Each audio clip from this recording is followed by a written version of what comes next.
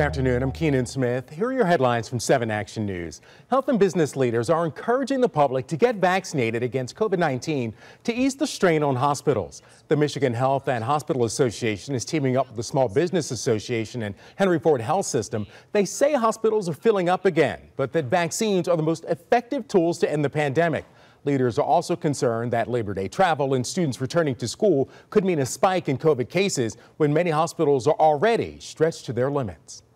And Detroit school superintendent says vaccines and weekly testing are keeping the virus from spreading in their schools.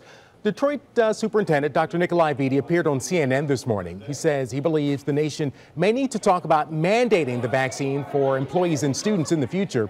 Dr. Vitti says 72% of district staff members are vaccinated against COVID-19. And a firefighter in Macomb Township is inspiring a lot of people today by beginning a 4-day journey for a good cause. Joe Warren is raising awareness for fellow first responders battling cancer. He put on his full fire gear this morning for a mammoth walk across the state.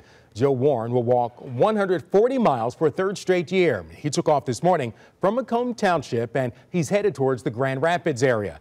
Well-wishers joined Joe as he began his journey, creating a parade this morning. You can find a link to donate to his cause on our website, WXYZ.com.